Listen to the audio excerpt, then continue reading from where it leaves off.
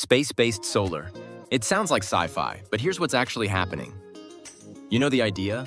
Solar panels in orbit, soaking up sunlight 24/7 above clouds and weather, beaming power back to Earth. There truly is potential for massive, stable power generation if it works at scale.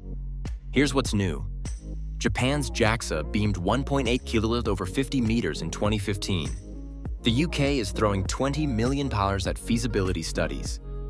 Caltech launched a demo satellite in 2023 to test wireless power beaming.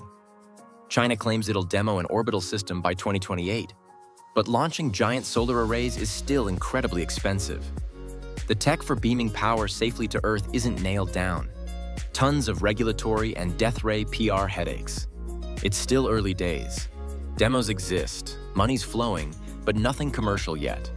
So the question is, would you trust space-based solar powering your city?